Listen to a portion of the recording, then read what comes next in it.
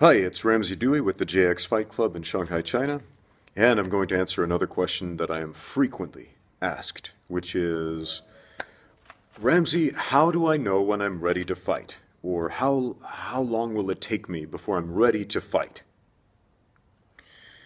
And the answer to that question is, if you have to ask that question, you're not ready. All right, when your technique works, it works. If it's not working in the gym, it's probably not going to work in a fight. Okay, if you don't feel ready and confident in the gym, you're not ready to fight yet. Now, there's a big difference, a world of difference between what happens in a gym, sparring in the gym and fighting in front of a crowd under that kind of pressure, under that kind of combat stress. It's a whole different thing. Bas Rutten gave this excellent analogy that I love. He said, imagine you put a big 2x4 down on the ground, just on the floor, and you walk over it, kind of like a tightrope walker, but, on a 2x4. Pretty easy. Most people can do that. But take that same 2x4 and balance it between two buildings, 20 stories up, and now walk over it. Now it's a whole different thing. Now you've got this fear like, oh man, if I mess up, if I take a false step, I'm going to die. It's kind of the same thing with a fight versus, gym fights. See, in the gym, obviously there's this extra level of control. You've got an out. You've got a safe, easy out. You can quit anytime. Yeah, you can technically do that in a fight. I mean, you can tap out at any moment, but it's a whole different thing when you're training with sparring partners that you trust and you know their style and you know their weaknesses, you know their strengths. It's much safer. And obviously, when we are sparring the way we should, again, we are taking extra safety precautions. All right. We're not trying to hurt each other. We're not trying to maim each other. In a fight, totally opposite. You are trying to hurt that other person. Now, it's not just the level of intensity, because, again, I've seen some guys who spar really, really intense, more so than they probably should.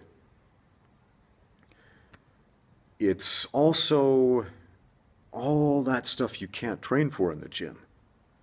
It's the performance anxiety. It's being in front of the crowd, all the noise, the boos and the cheers. And people shouting things like, kick him in the head. If I was in there, I'd kick him in the head. Stop hugging him, punch him in the face. Yeah, you'll hear all this stuff.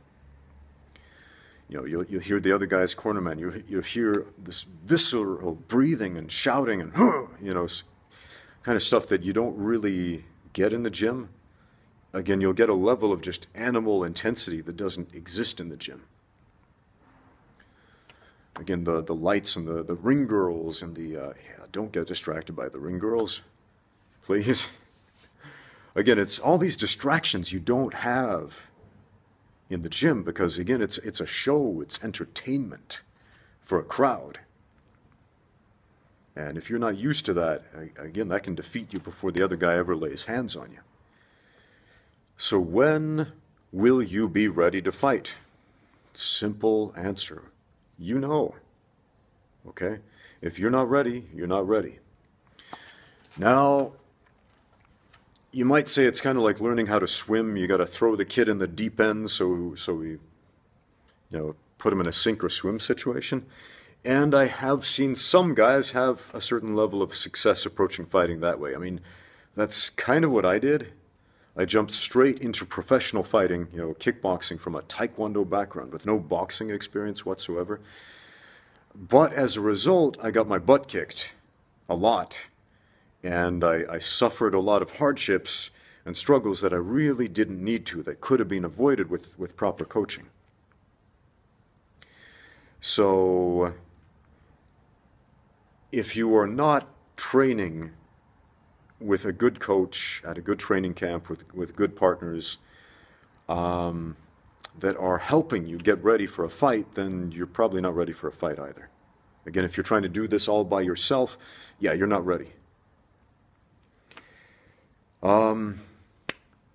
So when you are ready to fight, again, you'll want it, okay? But also talk to your coach, okay?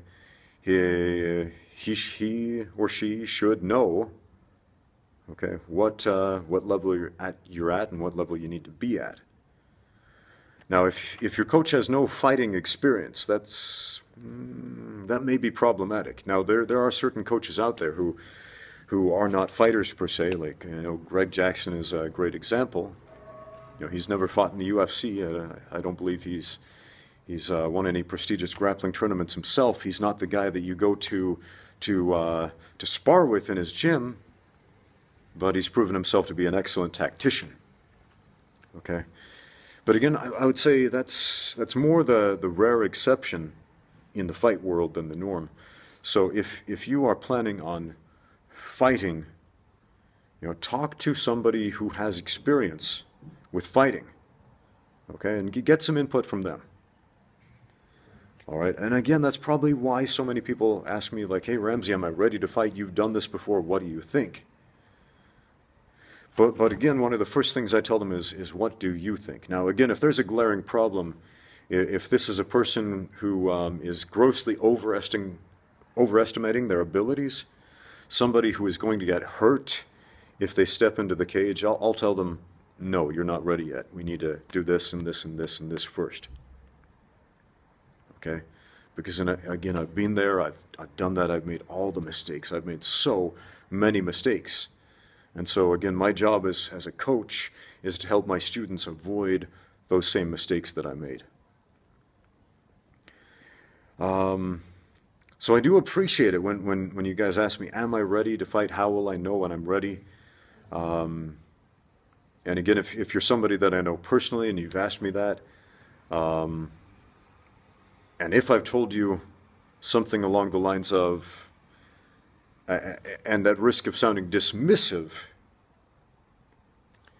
if you have to ask me that question, you're not ready, you know, that means I don't see a problem. I mean, you could probably jump in there and win a fight today if you wanted to, if I'm asking you that question. Now, if you're some random dude on the internet, I don't know. Again, I don't know you. I don't know what your abilities are. I don't know how athletic you are. I don't know how much experience you have. Again, everybody wants a format. They want it spelled out for them, like when you get a blue belt or a purple belt in jiu-jitsu, then you'll be ready to fight. Or when you have logged this many hours at the gym, you're ready to fight. And it's not like that. Again, some people, they've got to drill a technique one time, and then it's in their muscle memory. Again, that's rare. Most of us have to do it hundreds of times or thousands of times. And some of us, after 10,000, 20,000 times of repeating that technique, it finally starts to stick. So again, everybody's different. Everybody starts out on a different level. Everybody progresses at a different level. So there really are too many variables in that equation to give you a cookie-cutter answer like that. Okay? So when you're ready to fight, yeah, you'll know it. Okay?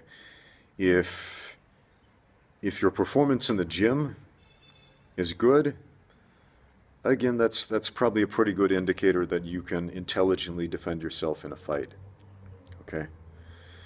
So, talk to your coaches.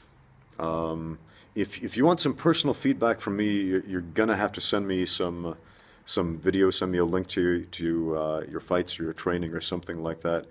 And I'm not just talking about you like hitting a heavy bag or something like that. I get this a lot. Like guys on YouTube in particular, they'll send me a video and say, "Hey, can you give me some feedback?" And they'll show a video of them hitting a heavy bag, and that doesn't tell me anything about how you perform under pressure. That doesn't tell me anything about how you fight. I mean, you can have the prettiest looking punches in the world. They can look crisp and beautiful, and it doesn't matter because it's not a person. It doesn't move like a person. Okay? So again, if you, for all of those of you on YouTube asking me these questions about your technique and whatnot, I gotta see it against a live resisting person. Okay, and that doesn't mean necessarily full contact fight or anything like that. Just show me how you spar, show me how you train, and I may be able to give you some pointers on how to do it a little bit better, maybe even a lot. Anyway, I hope that helps. Thanks for watching. Now, get out there and train, guys.